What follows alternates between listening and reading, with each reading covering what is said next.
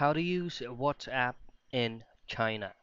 The first things first, if you will directly download WhatsApp on your Google Play Store if you're using an Android device, and if you are inside China, then you're not able to download it because of some certain restrictions that China has been given out to peoples that will be using this specific platform or application. But there is always a solution for you to be able to still use it.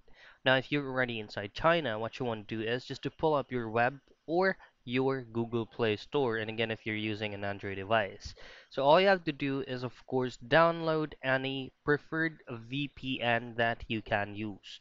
So if you already downloaded a specific VPN that you want to use, all you have to do is to change your IP address to a certain area in which WhatsApp is available. For example, use USA or Philippines, and then by then you will be able to use WhatsApp in China.